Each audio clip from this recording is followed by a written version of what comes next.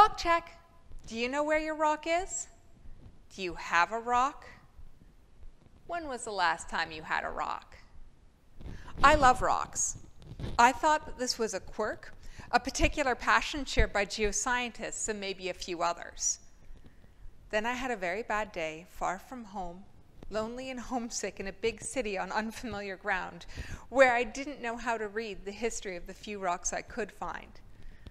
So I reached out and I asked friends on the internet to show me their rocks.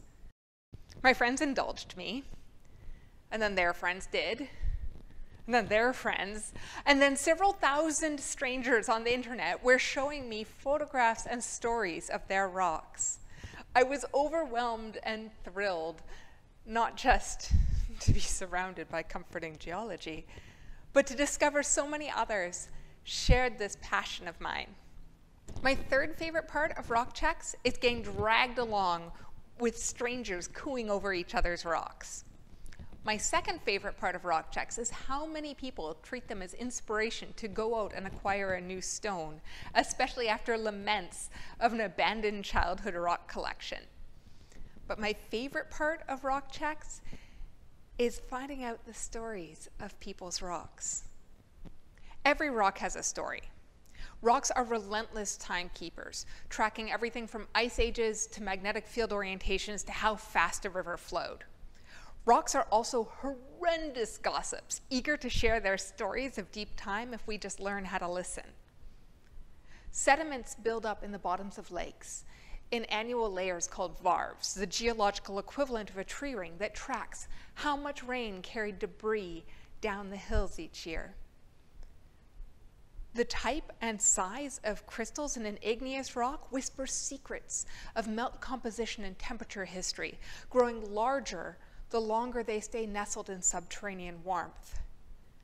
Every fault and fold tells a story of either a brittle failure or ductile deformation in unintuitive evidence that under pressure, rocks are far more fluid than any solid has the right to be. Rocks are a bizarre blend of beloved and disregarded. They play everything from hero to background rock 4,221 in the stories we tell. They dominate our lexicon of metaphors for worthless items, yet like penguins, we trade shiny rocks during our courtship rituals. We eat rocks every day in the form of salt, and we create synthetic minerals in our freezer every time we chill water. Pretty yet durable rocks are used as status symbols for decorating everything from our ears to our kitchens. Through countless mundane interactions, rocks are integral to the stories of our lives. But these stories aren't just what happened before or even what happened to us. They're also lessons in what could happen next. Rocks are a fable made solid, a cautionary tale told in ice cores or landscapes, awaiting our interpretation. I have a favorite rock. I have a lot of favorite rocks, really. Both wild rocks that I go and visit and domesticated rocks that I tuck away at home and trade out depending on whose story I need to hear. I have a bumblebee jasper that's my geological equivalent of walking softly while carrying a big stick. Despite its name, it's made of neither bumblebees nor the opaque quart of jasper. Instead, it's made out of blackened fool's gold, acid-sensitive calcite, and deceptively cheerful yellow arsenic blended with sulfur. It's a quiet rock, but one that tells the story of staggering violence, chaos, and eruptions tamed into beauty, formed on the shores of a stratovolcano in Indonesia, capable of producing the most violent eruptions on Earth. I adore turbidites, sheets of ocean floor sediment curling like a cinnamon roll in a hidden underwater landslide. Normally they're only centimeters big, but in British Columbia we have one that's bigger than I am. It was captured grain by grain on a sheet of plastic, like a fossil cast, but with a landslide instead of a footprint. It's in a museum, preserved decades longer than the original hillside washed away in our endless rain. I go visit it anytime I need a reminder that even little things can be big under the right circumstances. But the rock that brings me the most hope when I'm feeling too overwhelmed is this rather ordinary piece with red and black stripes called a banded iron formation. It's an extinct rock, a rock whose formation conditions are over and will never occur again. It's that moment of transition that keep them beloved in my collection. Banded iron formations tell the story of the most dramatic and traumatic moment in Earth's climate history, the transition from when we went from a rock with primordial seas and a wispy atmosphere of thin, toxic volcanic gases into a living world rich in oxygen. These delicate layers of shiny black and matte red tell the story that's both a cautionary tale and a glimmer of hope as we face our own climate crisis.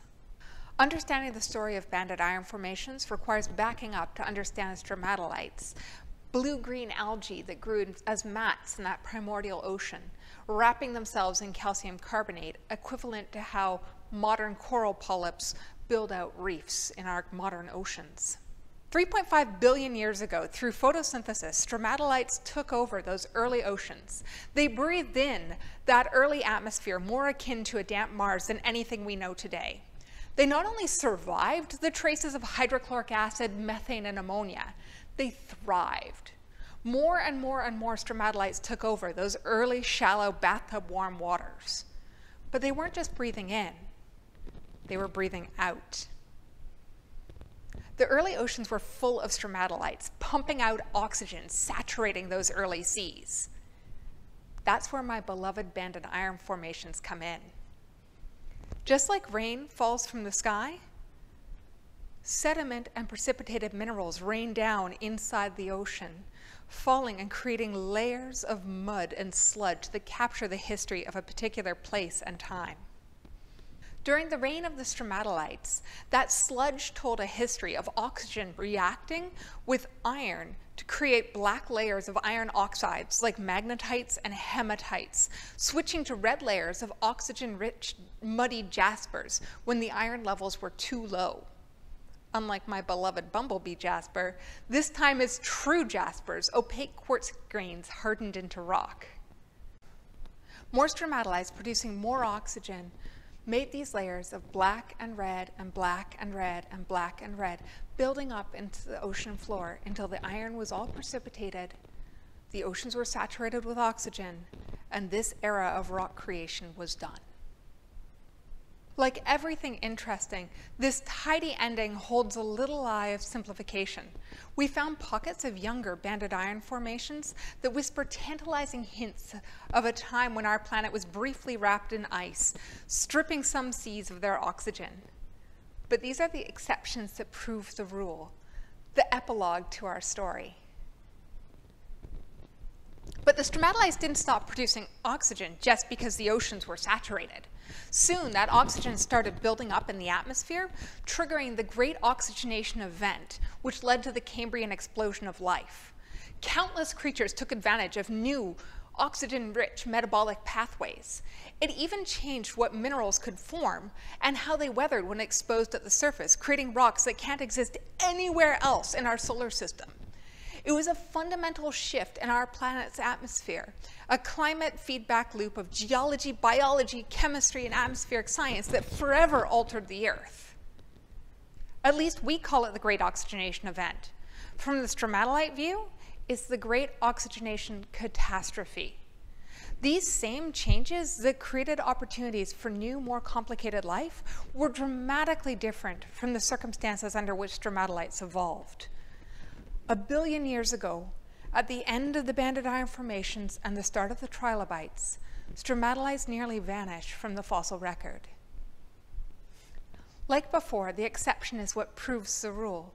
We can still find some modern living stromatolites tucked away in shallow, isolated bays, like Shark Bay, Australia, or the beaches of the Bahamas. They look like stone mushrooms, an innocuous appearance camouflaging their dramatic role in the shifting of the very nature of life on Earth. But most stromatolites died, poisoned by the very environment they created, leaving behind fossils that are both tribute and warning.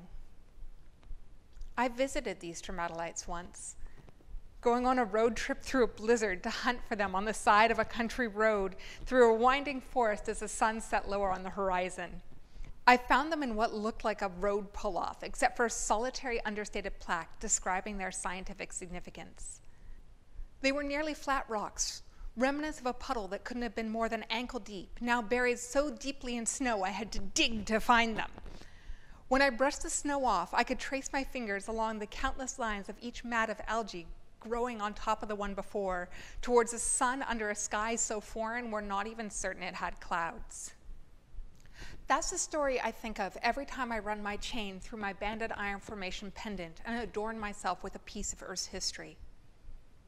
That's the story I tell every time someone argues with me about climate change, that the planet will survive.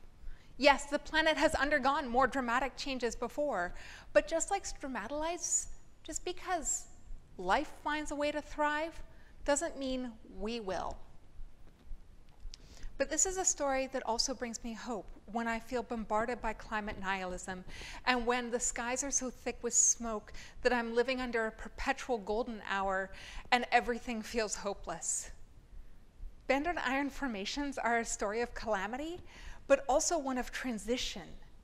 They tell me stories of what went wrong before, begging me to learn the lessons that they're holding so that maybe this time we can do better.